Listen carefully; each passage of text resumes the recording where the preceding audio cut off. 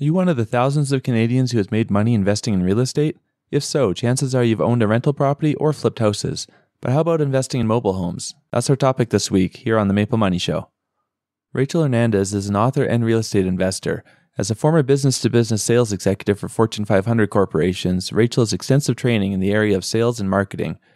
With over a decade of experience, she spent several years as a landlord before taking the leap and specializing in mobile home investing. Rachel joins us this week to discuss the benefits of mobile home investing and how you can get started.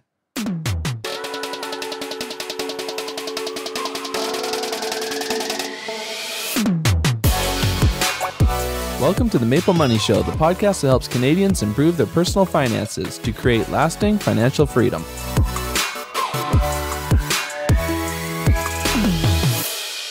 This episode of the Maple Money Show is brought to you by Willful. Did you know that 57% of Canadian adults don't have a will?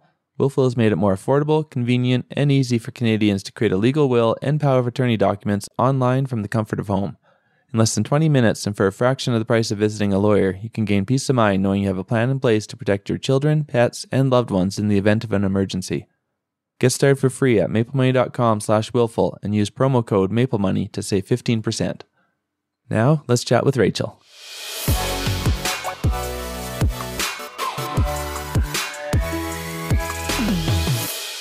Hey, Rachel, welcome to the Maple Money Show.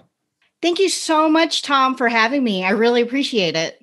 First of all, I'm not personally into real estate investing in general. It's not a topic I know a lot about. For me, real estate's buying my own house, and that's as far as I've gone. So to kind of niche down even more, you do mobile home investing, and it sounded interesting to me. It sounds like maybe something that could be easier to get into because it's a smaller purchase price.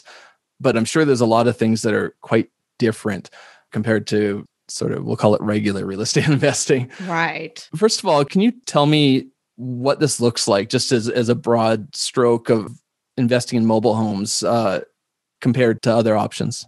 Sure. For mobile home investing, it's a very specific niche. I will tell you that.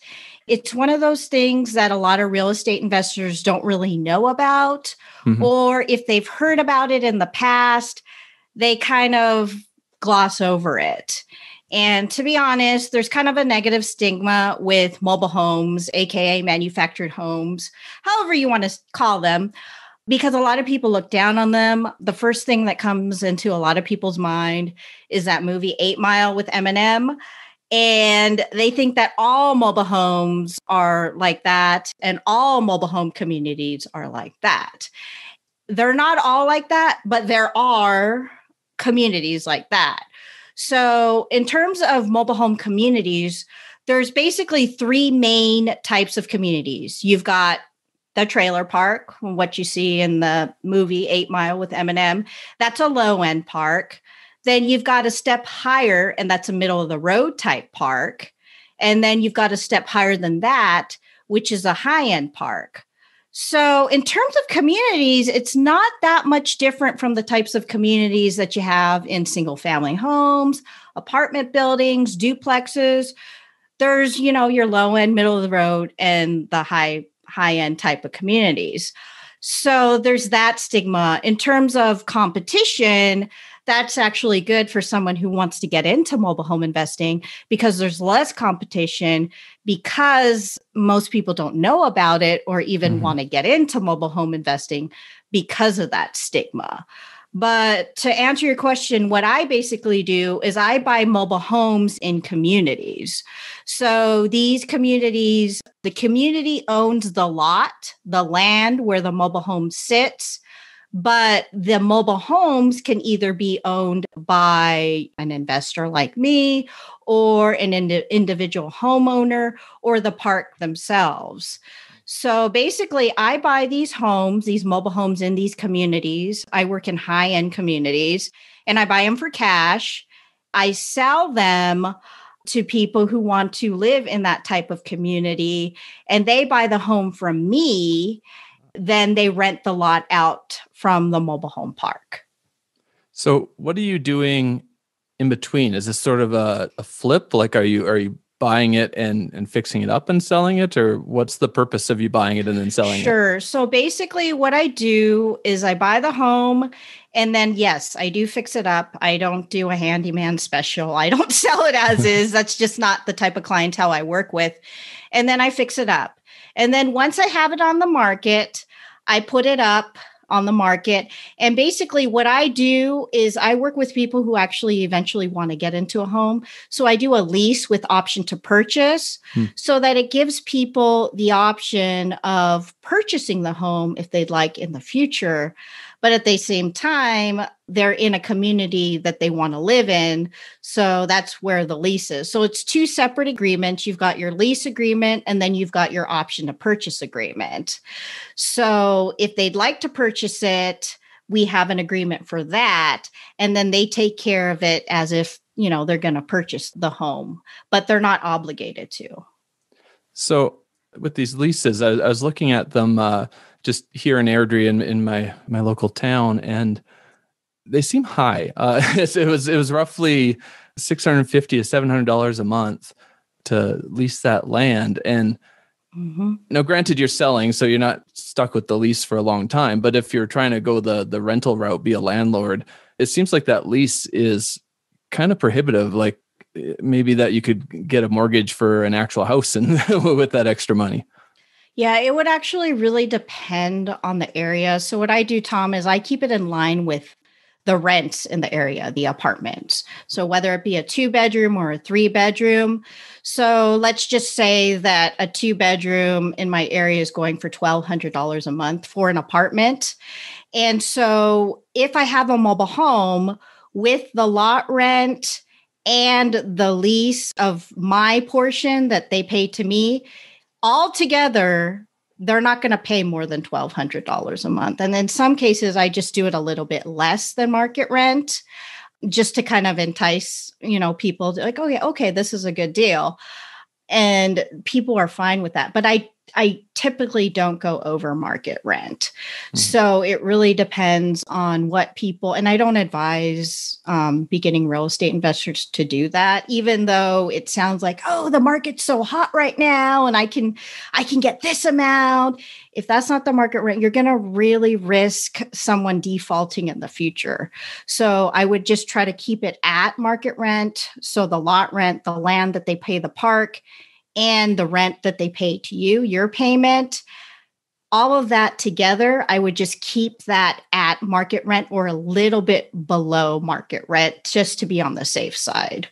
So when you do this option to buy, what does that normally look like? Like, are they potentially renting from you for years, or is it normally pretty quick that transfer over?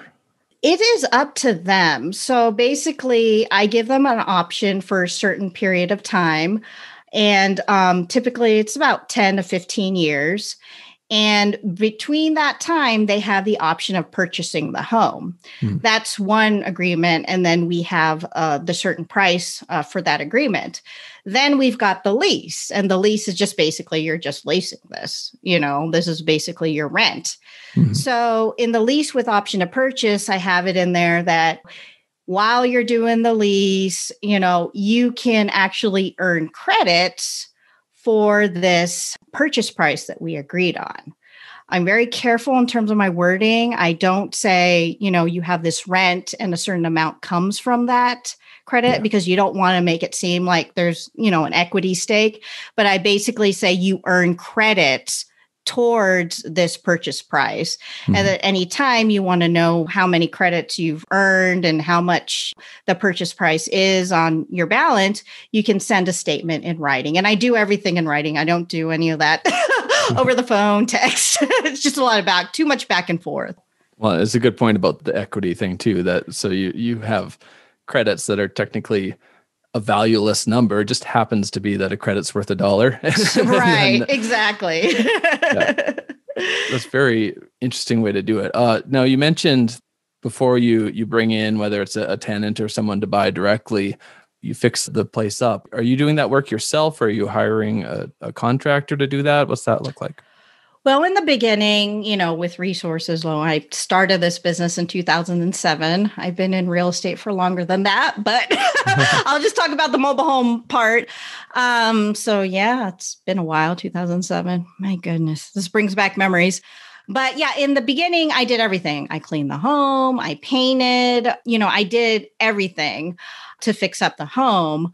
But as the business grew and, the cash flow started coming in, the income started coming in, then I started hiring contractors, little by little. So now I'm at the point, there are still some things that I do. Like if I need to do some, like I'm working on a mobile home fix up right now, I'm going to do a little bit of touch ups here and there, but I'm not going to do anything like I'm not going to install cabinets myself or install flooring, or I don't even paint the whole house anymore. I have painters who do that. I just had my cabinet guy. He just finished with the kitchen cabinets, and I was on the phone with my flooring guy today to have them go ahead and start the flooring work for the home. It's almost done to be put on the market. So as of now, I do have contractors, and I advise anyone who is, getting into real estate or is already into real estate, start little, with your resources, learn how to do things. But as you grow and you acquire more properties, you're not going to be able to do everything, because it did get to that point where I had so many properties and I had to fix them up. And there's no way I could have fixed them up myself all at the same time. So, yes. So now I do have contractors to help me out with the fix up work. With contractors or anyone working in the place, is that different than someone you would hire for a house? It just seems like some of those skills may not be exactly the same. Yes. Most times the contractors I use, they're already familiar with mobile homes, manufactured homes. They already work with the park, or their customers are already in the park. A lot of my contractors, I think for the majority of my contractors, they do work on mobile homes. And then they also do other types of asset classes, like my flooring guy. He does all the apartment buildings, but he also we have a long history. Ever since the beginning, I've been working with some of these people. They do mobile homes. And I would advise people who want to get into mobile home investing that you want to work with people who are familiar with the asset class that you're working with. So whether that be mobile homes, single family homes, apartment buildings, just because in terms of supply chain and also where to get parts or how to do something, you don't want someone learning on your dime. You want them to already be familiar with it. And the best place to get referrals for contractors for me is the mobile home park managers or the mobile home dealerships, people who are already working in the industry because they've got their own homes or customers that need homes to be fixed up too. Just to go back to something kind of basic, I've heard you say it a few times, is mobile home and sorry, what was the other one you said? Manufactured homes. Manufactured home. And another one I've heard, and I don't think it's exactly the same, but maybe it's similar, is modular home. Are these all different things? Are they related? Yeah, well, the mobile home is the term that everyone's familiar with.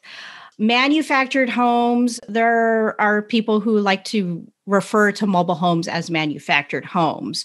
So it really depends on what they're referring to. But a lot of times the people who refer to mobile homes as manufactured homes are thinking about the ones that actually look like real home, like single family homes that are brand new, in the showroom.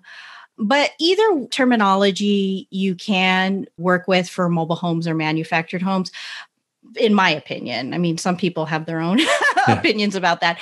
But in terms of modular homes, those are completely different and they're in their own asset class. For me, I don't work with modular homes. I work specifically with manufactured homes or mobile homes. Okay. Thanks for clearing it up, because I hear all these words that aren't house, and right. I don't know which one's which. Yes. Yes. And that's the one thing about mobile homes. Another advantage, apart from the competition, the less competition, is that they're mobile, obviously. But basically, I've never seen a single family home being moved down the freeway. The mobile homes, you can either have them sit on that lot or piece of land, or you have the option, you'd have to get a mover, jack it up, put the axles and the tires on, put the hitch back on, and then move it to another location. And I've done that several times too. I've moved mobile homes. Yeah. From one piece of land or another mobile home park community to another mobile home park community. So, I mean, I've done it a lot of times. There's a lot of pieces to the puzzle. So if someone's interested in mobile home investing, I would just stick with, in the beginning, just getting the experience, buying the homes, leaving them in that location. Mm-hmm. And then maybe down the road, when you get a little bit more experience, then move them. So there's a lot involved with moving mobile homes. Is there anything specific someone needs to know when they're even just looking to get into this? Like, where would you find these? I looked here in Canada, realtor.ca does have them. It's a separate little checkbox you can check, but we have other websites here in Canada, big name websites that pull off the real estate information that don't include them. And I was on one of those originally, and I was thinking, well, where are these? Where I can't find them. And then when I went to realtor.ca, at least I was able to find a few that were in the area. Right. Well, I actually did things the old-fashioned way, Tom. I went into the field and I got a list of mobile home communities in my area, and I'd visited, it was crazy, over 200 mobile home parks when I first started out. From there, what I did, because another barrier to entry is being able to work in these parks, because you don't own the land, the mobile home community does. So you've got to go in, establish the relationship with the park manager or the owner, and then just make sure that they're okay with you working in their community. So once I did that, then I started looking for opportunities in those specific communities, in those specific parks that I work with. And I will tell you, since I've been doing this for so long, a lot of the homes that I actually buy, they never even hit the market. A lot of them are referrals from the park managers, mobile home dealerships, contractors who work on mobile homes, just because I've built the relationship with these people. So I don't do that much in terms of, marketing and looking at, online sites and all that. A lot of it is just pure networking from, the people that I know who work in the business every day. So that's just how I do it. I mean, there's different ways to do it. So I was going to ask you actually what you meant by choosing a community. Like, so is that what that is, like getting that relationship and being able to work in that? And when you say work in that, do you mean just the fact that you're doing business, or the actual, you're in there and fixing things? Yes, basically, and I do cover this in my podcast, episode 8, working with park managers. Basically, how do you approach it? How do you approach a park manager going into the office, or a park owner going in there, and to create that relationship? And I will say, it does take time. It's not going to happen overnight. A lot of people who try to get into this, they want to do everything remotely. They send emails to the managers or the owners. They, call them on the phone. It does not work. You have to go in person. So it is definitely a people business. I can tell you that. How many of these communities are you working with right now? Because it seems like you would spread yourself too thin then if you're like, I've got one mobile home here and another here. And do you try to keep it to a set amount? Yeah, I've got a really low amount of communities that I work with, because a lot of the parks that I work with, they are actually, a lot of them are corporate owned. So they have sister parks. So I just got into a park recently because one of the assistants who I knew before, she became the park manager, and I've been trying forever to get into this park. And this specific park has 1,000 lots. So that's enough business. Yeah. So, and then another one, it's a sister park. It has over 500 lots. So I don't have to be working like with 100 mobile parks. In the beginning, I thought that I'd be working more with small mom and pop type parks. But really, the way that things were run in those types of parks and the clientele, just the specific parks that I visited, it's not going to be across the board. It's going to be dependent on the community. Just didn't work with my personality. And since I have a corporate background, I was an account executive. I did sales for Fortune 500 corporations. my background is more in business and sales. So really meshes with my personality to work in these corporate owned parks because I just prefer how they do business versus other parks that I've visited in the past. But that's just me. Everyone has their own, this works for me, but this doesn't work for me. So it really depends on the person. In general, in the US, what's a mobile home sell for? Like what's just an average price that you're paying? Well, it's going to depend on the area because I've heard from people that they can go for a lot, especially on the coast, talking about California or New York. And I'm not in any of those states. I'm in Texas. But for me, I pay anywhere between $10,000 and $15,000. And when I choose my criteria, I look specifically for 3-bedroom, 2-bath homes. I don't go any smaller. I used to do 2 bedrooms, but now I kind of pass on the 2 bedrooms because 3 bedrooms work better for me. And the types of clientele I work with are larger families. Mm-hmm. It's going to depend. I'll be honest. It's going to depend. And then again, a lot of the homes that I buy, they don't even hit the market. So those prices sound amazing. And yes, I know that in the US, things can vary widely. Like you said, if you're in California or something, that's a whole different deal. But again, just looking here, I was seeing anything. Granted, this is Canadian. So if you say 15,000 in the US, call it 20,000 Canadian. Mm-hmm. Here, just in my small 70,000 population in Airdrie here, I was seeing anything from 80,000 to 285,000. I've heard. It kind of shocked me because for 285, getting in towards 300, you can get a house in this town. So, and not pay the lease fee on top of that. So I was a little surprised by the pricing. Granted, we have different things going on in Canada too. We never really had a huge real estate price drop in 2009 and all that. So we've always just kind of kept going up, especially here in Alberta and right. Toronto and Vancouver as well. Right. And I will tell you, I actually it just reminded me, I had a student, husband and wife couple in California. They bought a mobile home in a park for $4,000. Wow.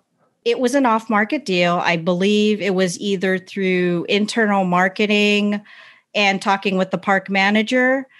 So they got that home and it was a motivated seller. They were behind on the lot rent, I believe. The only thing was the lot rent for the land was $1,000 a month. So it was like, y'all need to fix that up right away because while you're fixing up the home, my deal is like, I tell the park manager, the owner, I'll cover the lot rent. You know, it's empty until the new person comes in or the new family, and then they will start covering the lot rent. And then if they get behind, then I will cover it since I do business in the community. That's pretty much the deal. But that was the only thing. But they did get it for $4,000. So they are out there. I just think that the way you find them may not be, so easy as just typing it into a keyboard and doing a search on the internet. Yes, definitely. Because I didn't see a lot. I think off the top of my head, I think I saw 4 in our entire city. We have two communities that I know of that have right. the mobile homes. So, and that is one thing about this business. I mean, I don't want to scare anyone, but it does take a lot of work in the field. So one of the things I learned as a real estate investor, been doing this for so long, is that anything I do, I have to do it to my personality. And I really enjoy talking with people, meeting with people.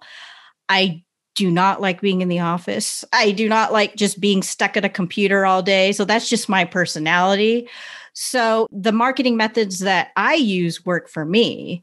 I've met other people, they've had real good success with direct mail because you could do this with direct mail. You could do this cold calling. I mean, it really depends on you and what works for you and what doesn't work for you. Like something that works for me may not work for someone else because of the personality.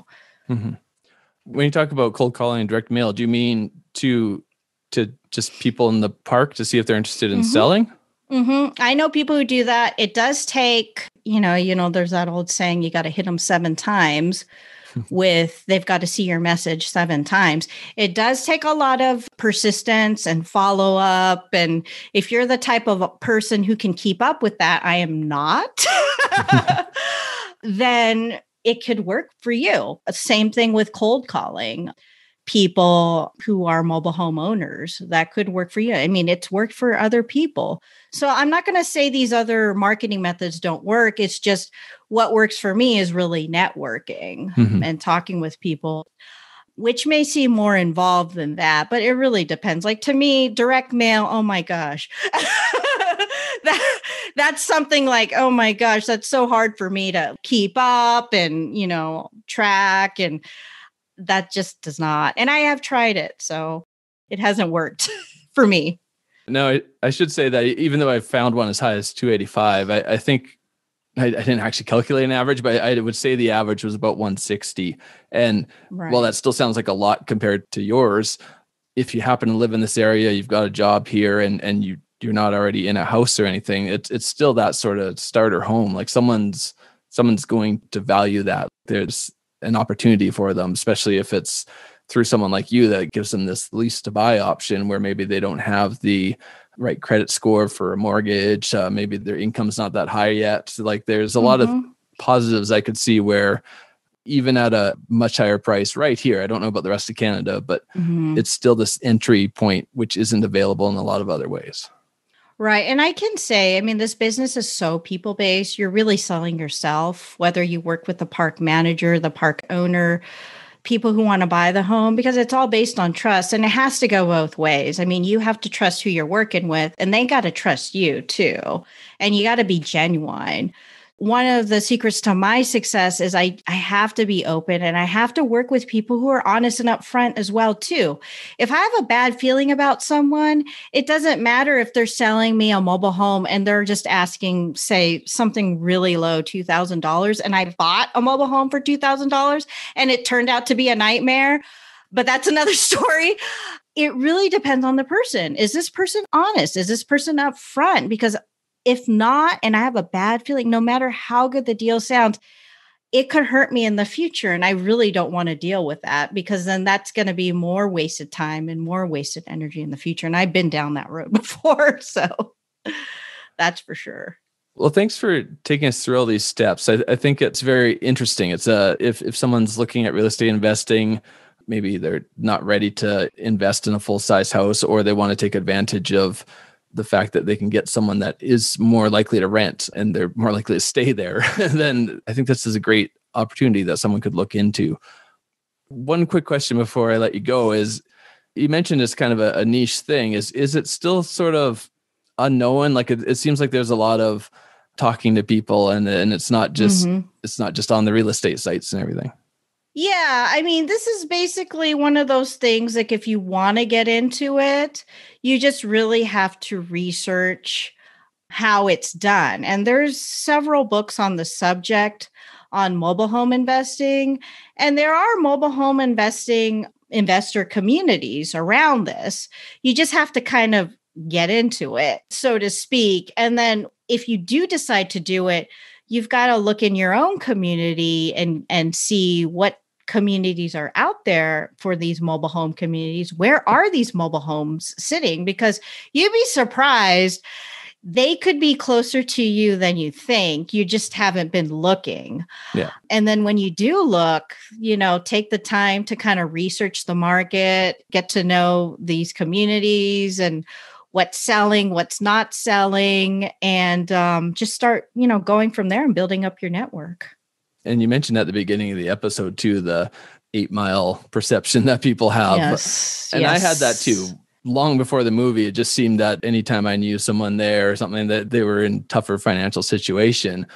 But then my aunt and uncle did the very Canadian thing of spending their winters in Florida.